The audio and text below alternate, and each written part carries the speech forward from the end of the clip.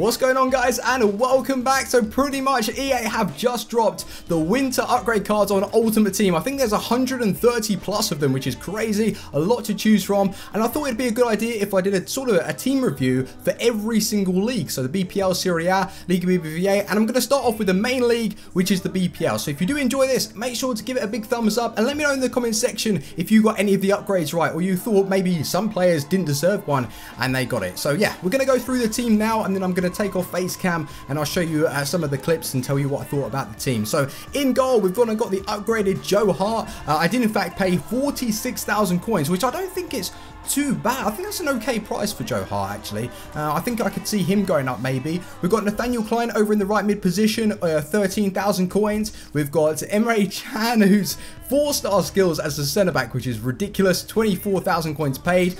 We have my main man Koscielny, who I really enjoy on the game, and with this upgrade it just makes him even better, 58,000 coins paid. We've got Dave or Aspilicueta, 7,900, and then this one is seriously good. Sissoko, position change and upgraded, absolutely perfect, and he's back there in, well, I like to play him as a centre mid or CDM, but as we've built a 4-1-2-1-2, he's a CDM, and 3,800 coins. You can't go wrong with that. Really, really good price. Right mid position, we've got the upgraded Alexis Sanchez, 164k, a little bit expensive, but he is a good player, got some nice stats there. Over on the left-hand side, yes, Rolando Arons, he's gone and got himself 130,000 coins, which is a bit steep, but I'm a Newcastle fan, so I thought I'd pay that. And then in the cam position, who played very, very well, which is Fabregas, 34,000 coins, I did in fact pay. And then we've got the two main strikers up top. The first one, I didn't think he was going to get it. Well, I did actually. I was always saying that he would get an upgrade, but deep down I didn't think he would. But EA have given a Jose Perez an upgrade, and this card is awesome. 6 games, 3 goals, and 50,000 coins paid. And then the second one, who I was quite shocked about, and it is Jovetic there, well, 6,100 coins, 6 games, 2 goals, 3 assists. Overall, the team didn't score like a hell load of goals, but it was really well balanced, and I enjoyed it. So I'm going to show you the goals that I did score and talk about the team, take off face cam. So if you did enjoy it, drop a like, and let's get into the clips. Let's go. So what did I think of the team? Well, pretty much the 4-1-2-1-2 formation I'm a fan of this year,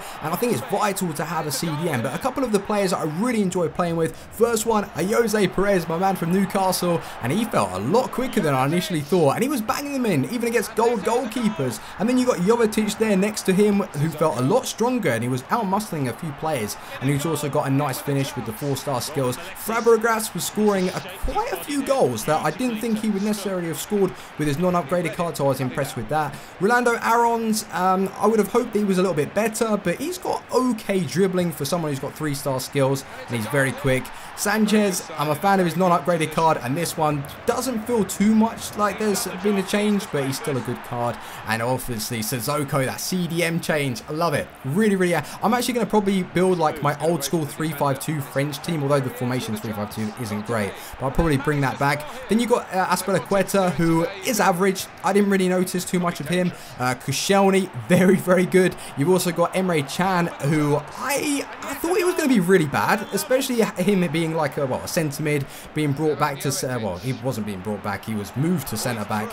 I thought he was going to be pretty poor, but he actually felt kind of strong in the tackle. Obviously not as well rounded as you would like, but he's got 4-star skills, which makes him fun. And then Nathaniel Klein and Joe Hart, which are just pretty good. They're not too bad. Not much difference between Joe Hart and Nathaniel Klein. Just feels a bit faster than his silver card. But anyway, guys, hope you enjoyed the little team review. If you want me to do another one, please do let me know in the comment section. Drop a like on today's video, and I will see you on the next one. Peace. So guys, let me know in the comment section if you're excited about these upgrade players, and let me know what league you want me to do next. Leave your comments in the comment section, and I will see you on the next one. Peace.